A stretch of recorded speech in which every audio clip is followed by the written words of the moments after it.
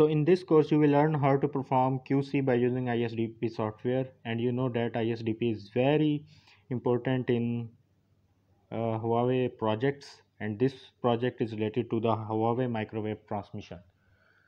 So starting from the step 1, which is very simple, that you must select the EHS QC plan and proceed it with OK. And after that, the next step will start with checking the installation boxes related to the microwave. You will check whether the equipment is dispatched for the exact site or not. So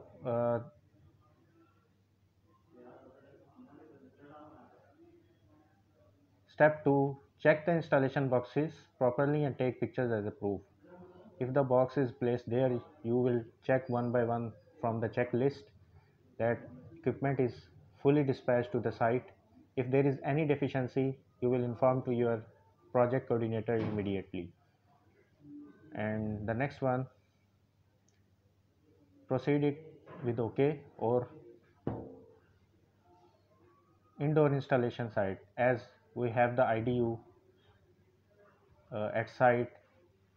So first we will make the IDU label for the site and dispatch and patch it on the IDU, and after that take the picture of IDU installed at site. Next one, check the grounding cable, whether the grounding is being attached with your IDU, or if the grounding is not installed, you may take the new grounding and install with it, and then you will take picture as a proof. So pictures will restore automatically in your software, you don't need to save.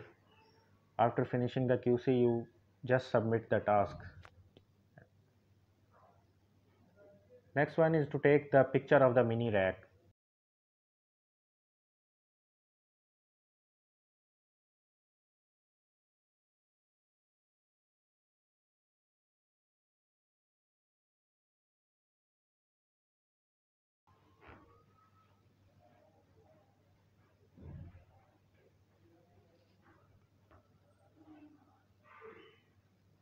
Check the power cable, circuit breaker or a bus bar or rectifier status.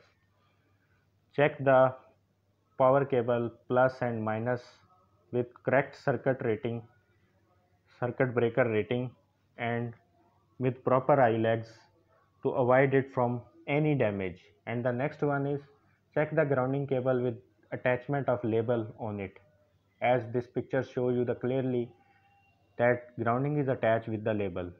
And take the pictures and save it in your software. The steps are very simple. Just open up the EHSQC plan and take the pictures accordingly.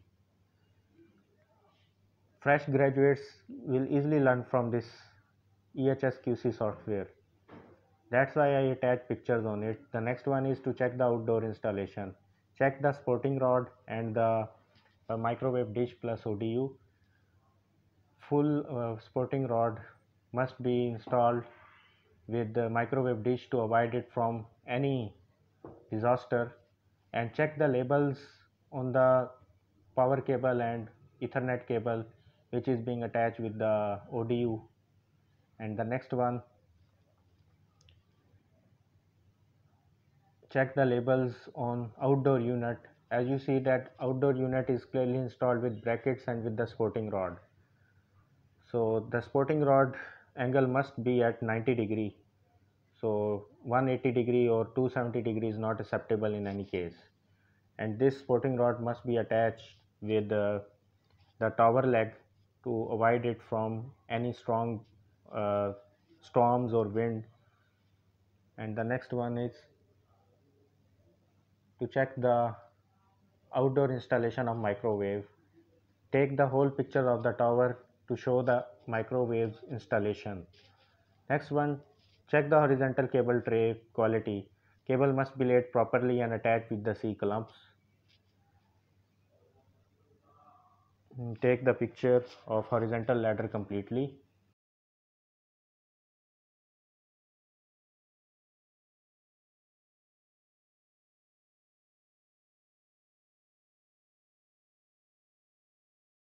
One is check the IF connector waterproofing and IF cable grounding, and also check the labels on it. Labels must be installed correctively.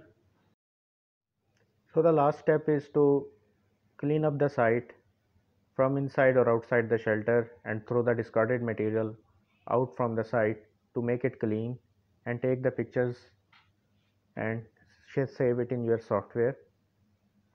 Later on, log in the Huawei RTN and check the configuration. Configuration must be checked with proper link budget.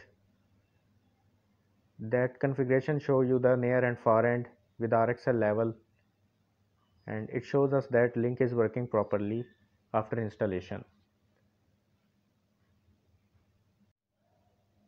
So Huawei QC completed, and course is very simple. If you have any question, you can ask me in comments, and don't forget to share it with your friends. Thank you.